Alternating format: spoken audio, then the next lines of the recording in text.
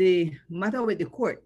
I will tell you that as the chair of the task force, our duty and our responsibilities, it has nothing to do with a court case, because this is something that has been in the making for several months, if not years, right? So our main focus right now, like I mentioned, is to get the information that is required. And yes, we already have some of that information.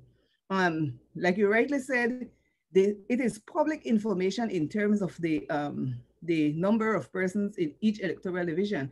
Those are information we publish on our website on a monthly basis. So we already have information in terms of the number of persons registered in each of the electoral divisions.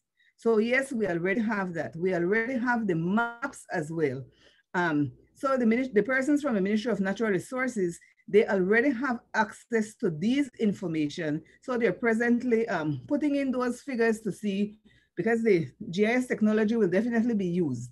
So presently they're working on those, so put in the figures, and then we look at everything holistically. But at this point, I'm not able to say what will be the outcome, because until we look at look at all the areas, only then can we make recommendations to say what changes will be made.